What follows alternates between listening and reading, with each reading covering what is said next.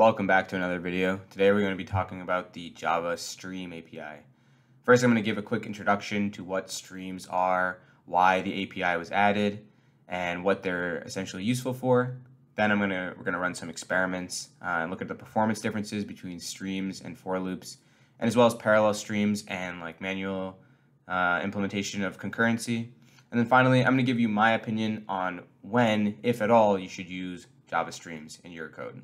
So first up, what are Java streams? When you use Java streams, you're essentially coming up with a declarative method of operating over a collection of data. So streams are composed into stream pipelines, and these pipelines will start with a source. So that could be like an array, a generator function, or some other collection, or like an I/O channel, and then some number of intermediate operations. These intermediate operations will produce more streams from your stream. So let's say you have a stream from some collection. Your intermediate operations would be things like maps or filters or boxing in the case of primitives, and they'll produce another stream. And finally, you have your terminal operations. Now, the terminal operations are the ones that will convert your stream into something else, either like an aggregate over the data in your stream, or maybe conversion into some other collection.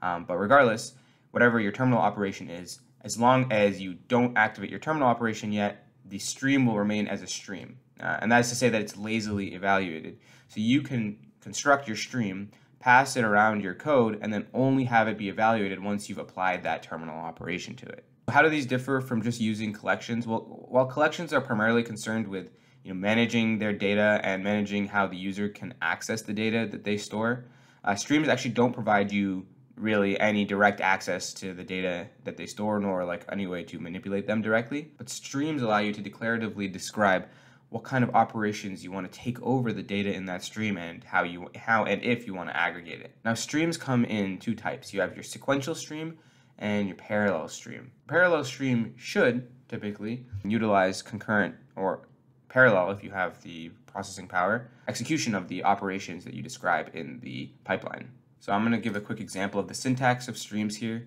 So let's say we have a list of integers, and let's say that we wanted to filter out all the integers that are less than 10. So we can add a filter intermediate operation, and we can set the requirement that I has to be greater or equal to 10. Then let's say that we want to convert all these integers into strings. Well, then we can map all of those integers to a string. Finally, let's say we wanted to collect these back into a list of strings. Well, we can do that with a collector. One of the collectors that's provided by the Stream API is just the toList collectors, which is just collectors.toList. So this leads me into my next point. So why were streams added to Java 8?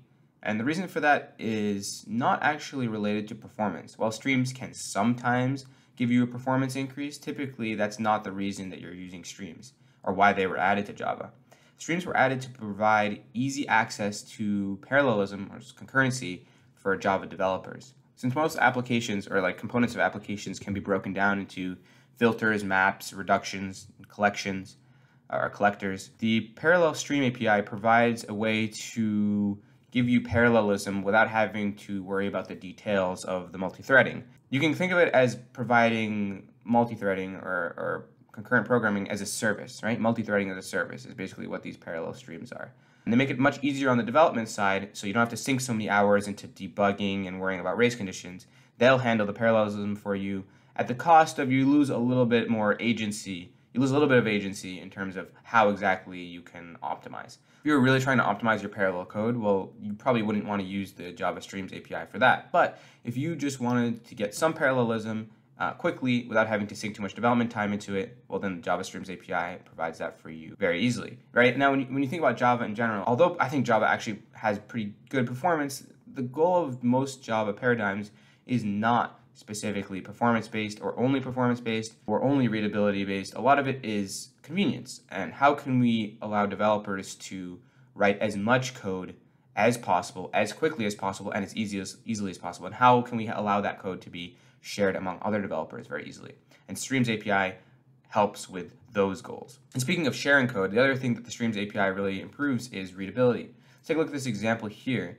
Compared to how I would have to write this as a for loop, it's very obvious what's going on here because it's so declarative. So now let's get into the fun part of this video. We're going to be running some experiments, and I can guarantee that the results will surprise you. So let's start with a simple example. Let's say we have a list of numbers, and we want to sum all the values of the numbers in that list. So let's start with our baseline. We're just going to use a regular loop. So first we'll create a aggregate. So then we'll loop over all the elements in our list, and we're not going to use a for each loop here. We'll have a separate test for the for each loop, and we'll add to our sum every element in our list and return our sum. This should give us a baseline as to how like a for loop would perform this this operation. Next, let's take a look at the for each loop. So we can basically do the same thing here, but instead we'll try to use a for each loop, which might provide some performance boost. I'm just curious, do for each loops somehow optimize for these kind of things over for loops? Next, let's implement the sequential stream version of this. So we'll basically just reduce this stream into a sum of longs. Okay, go. Next, we can implement a version where the stream is already pre-built. So let's say we're given a stream instead of a list, just to see if that makes any performance difference. We'll again reduce this in the same way. Now this is going to be interesting, and it should show you just how convenient parallel streams are compared to trying to write concurrency yourself. So this is a pretty simple task. I want to add some concurrency to this sum, see if it increases my results or increases my performance a little bit. So what I'm going to do is I'm going to write a program that allows me to partition the list some number of ways and concurrently sum all the values in those partitions and then sum them all back up together.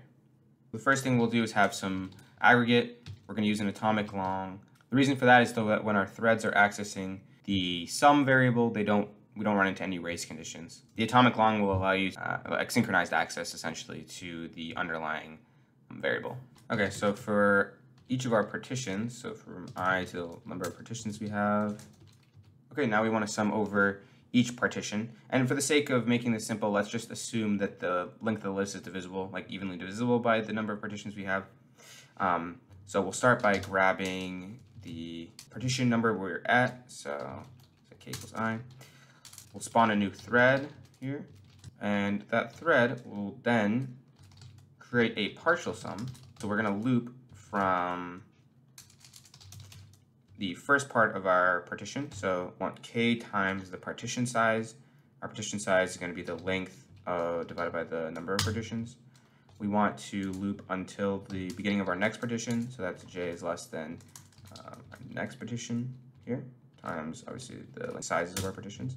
And every iteration of this sum, of course, we're going to add to our partial sum. Let's do an direct access to the list to keep things fair here. Then we want to add to our total sum, the completion of our partial sum. Then we want to start this thread, and we'll return the sum at the end of this function. There's currently a problem with this, and that's that if we run this as is, we're going to get our sum from our atomic integer before the threads have finished accumulating. So what we're going to want to do is we're going to want to keep track of a list of all of these threads here. We'll add all of our threads to this thread list. And then we'll join on each thread in this thread list. So to review, we're basically just partitioning this list we've gone into some number of sublists. We're going to sum over all of those sublists in separate threads, start all of those threads, wait for all of them to finish, and then return the value of our atomic long. Now let's compare this to the parallel stream implementation of basically the same thing. Well, let's convert this into a parallel stream, and we're just going to reduce this like so, same as the others. Look at that. Compared to the development time it took to write the previous block of code and all the code associated with this, you cannot tell what this is doing by looking at it. I mean, it just looks absolutely crazy. But this, you know exactly what it's doing for similar effect. It's just summing all the values in our list. This should be like an extremely telling example of the value that these parallel streams or the streams provide in terms of just the readability it adds to your code and the access it gives you to concurrency. Now, just for the sake of it, let's take a look at what it looks like if the parallel stream was pre-built. We're just assuming this is a parallel stream here. Now we have all of our test candidates. And let's write a quick utility function to actually time them. So here I've written a time method that will essentially take any of those as lambda expressions as a function. It'll run the function, taking the time before and after in nanoseconds, compute the duration, and then log the results in terms of nanoseconds. Now we just have to add these calls to time method for each of the test cases that we want. So for example, we'll run the baseline here, and we'll use that range that I created. This will time like how long the baseline took to sum over the values in the range, and also obviously print out the result. Cool, so I decided to try running the manual concurrency version with both 5 partitions and 10 partitions, just to see like what the performance results might be for that. One more thing I'm gonna wanna add here is I'm gonna want to log the like name of the function that's being run. So here we go, we'll add this line above all of these functions in order to get the function name. Now we can finally run this test and see the results. So if we want to take a look at these results, we see that the best performer was actually the manual concurrency with 10 partitions. So our efforts were rewarded in the end for all the complex code we had to write for this. We ended up getting the best performer. The next 4 were all roughly the same, that being the pre-built parallel stream, the manual concurrency with 5 partitions, and the 2 for loops, the regular for loop and the for each loop. The next best performer was the parallel stream that was not pre-built, so obviously there's a lot of overhead here in actually constructing the parallel stream. And then the sequential streams performed the worst by far. So we did see some performance degradation with using these sequential streams compared to just using a base for loop. This isn't particularly surprising because you would imagine that Java's for loops are pretty well optimized for doing things like summing over the values of a list, and you'd expect that their performance would be much better. So given that that's the case, let's try this with some other task, maybe that takes some filters or some mapping, and see if the results are still the same. So this time, let's write an algorithm that will take some list of dates, some list of strings, and convert them into local dates, and also like filter them out based on some condition. We'll set our condition to be that like the date has to be not between 2012 and 2014, for example. Then we'll test one baseline for each loop, and then its stream counterpart. Okay, so here's our baseline. I'm just going to take those like list of strings or of dates as strings, and some list class. So I think I'm going to test like linked list and array list. And it will loop over all of the strings in the string date, parse them into local dates, check the conditions on them, and then add them to our list, either array list or linked list or whatever we choose, and then return the list size just to make sure that it's working properly. And for our stream implementation, again, assuming that the string dates are given to us as a stream, we'll map over them and parse them to local date, and then we'll filter out any dates that do not satisfy our condition. And then to be fair, we'll collect this to a list and return the size. So now we'll run 4 experiments here, one with an array list, one with a linked list, one with a sequential stream, and one with a parallel stream. So let's run this to see the results. Looks like our best performer was actually the parallel stream in this case by a large margin. And next best was the sequential stream. The linked list actually performed pretty close to our sequential stream, and then the array list experienced the most performance degradation here.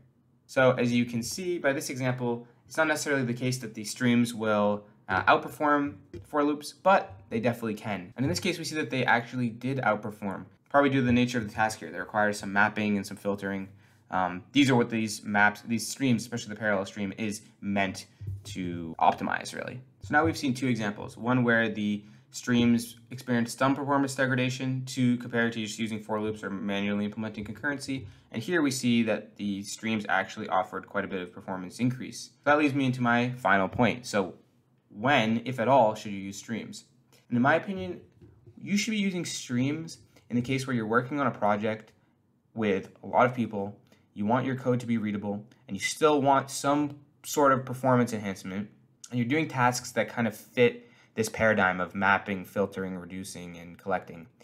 And if that's the case, using streams is an absolute must. Not only is it going to give you some performance boost, as we saw here in a lot of cases, but it'll just vastly reduce the number of lines of code you have to write, making testing easier, making reading easier, and making development much easier for you and your team. So essentially, should you always be using streams? Well, not in every situation, but I would say in most situations that you're doing complex tasks, it's better to go with a stream rather than having to write it yourself procedurally using a for loop. So let me know down in the comment section, like, are you surprised by these results? I'll tell you, I'm actually pretty surprised. I always knew that streams weren't meant to offer you like a performance boost, but I'm surprised that they actually can in a lot of cases, like we saw right here in this example. I'm definitely going to be using streams more often now in order to, enhance my code maintainability, honestly. And I definitely recommend you guys switch to streams. So I'll see you guys in the next video.